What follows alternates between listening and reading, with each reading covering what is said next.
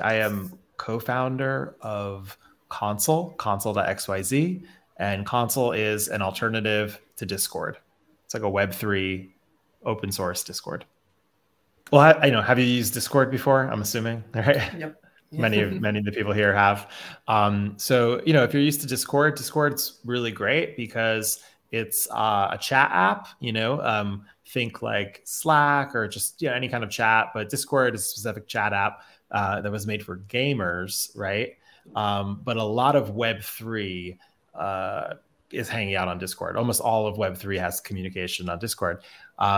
The problem with Discord is that it gets hacked a lot. It's really spammy. The user interface is really difficult to use. And so a year ago, we started looking at that problem because we believe in Web3 and the principles of Web3.